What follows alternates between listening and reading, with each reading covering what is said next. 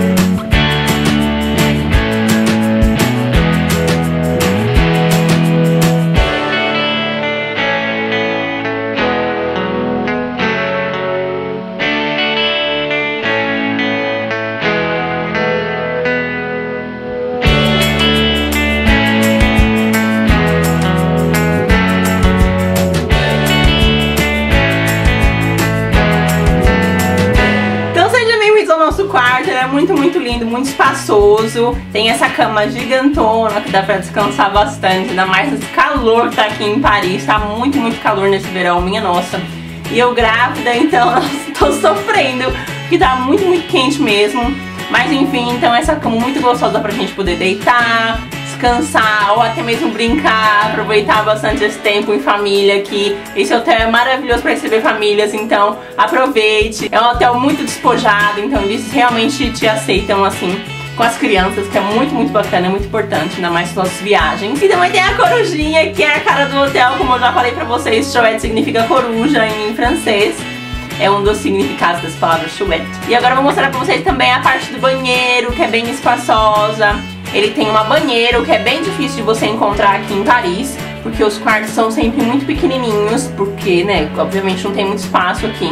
E a gente aproveitou muito a banheira, a gente brincou, tomou um banho de banheira junto, mamãe e bebê. Foi muito gostoso, aproveitamos bastante nessa viagem, que é a última viagem nossa, só eu e meu filho, antes da Baby Luna nascer, a nossa filhinha. Então foi bem gostoso esse momento que a gente tá tendo aqui de meio que uma despedida, né?